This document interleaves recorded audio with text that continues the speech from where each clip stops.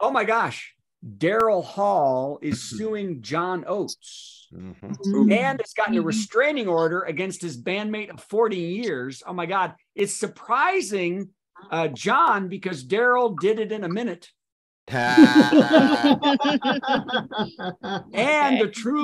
the singer truly said, "Say it isn't so." He found out Oates must be really out of touch not to have seen this coming and thinks maybe there's a rich girl pulling the strings. Now,